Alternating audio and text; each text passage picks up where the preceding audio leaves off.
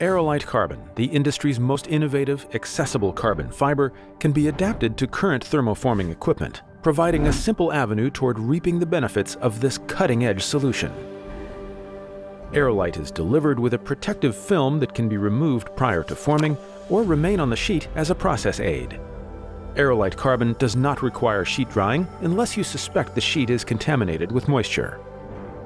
Use the mold surface for the cosmetic side of the part to achieve a Class A finish with opportunity for textures or embossments. The non-tool surface will have an avocado skin texture due to the carbon reinforcement. A silicone membrane can be used on the non-tool surface to reduce this textured effect. The recommended temperature range for forming Aerolite Carbon is 330 to 380 degrees Fahrenheit.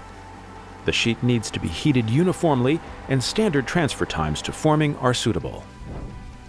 Because of minimal sag, your heating cycle should not be developed based on visible sheet sag during heating, as is typical with unfilled plastic sheets. Instead, the heating cycle should be developed using the sheet's surface temperature and adjusted until a repeatable process is established.